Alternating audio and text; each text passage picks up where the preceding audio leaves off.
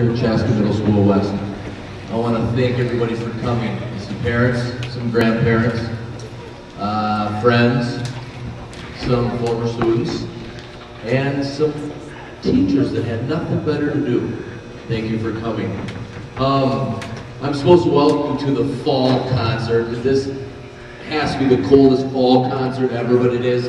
Things have been working in the fall. This is really neat, being here and seeing these guys the last couple of years as they've grown. And I have an 8th grader at home that has a countdown to the days to high school. And I'll tell you right now, enjoy the next 2 trimesters.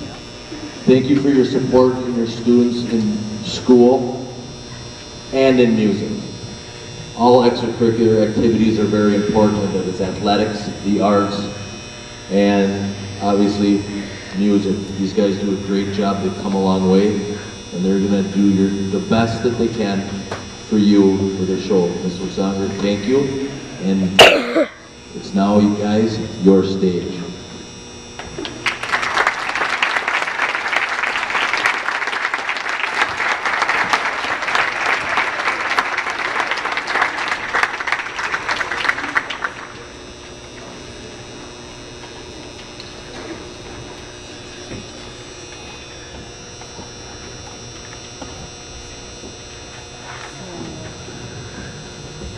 Tonight's concert has a theme: math meets music. One thing I've noticed in my professional performing career is that almost everyone I play with, they're either in the music world as teachers or full-time performers, or they're doing something in the math field. Engineers, IT people, computers. It's just amazing the connection between math and music. So we're going to feature that tonight, and we're going to start with a song called Digital Prisms. And up on the screen, after Patrick puts in the password, which is Chaska, all lowercase. Now you can break into any of my computers. You know, it's a really, really hard one. Anyway, you're going to see up on the screen a lot of connections between math and music. And some of them get pretty in-depth. So if your head starts spinning, just know that it's not easy to be a musician. There's a lot that goes on up here to do it, mathematically speaking. So, and if it gets too hard to understand, then just stop watching and enjoy the music. Okay. Here's Digital Prisms. Thanks for coming.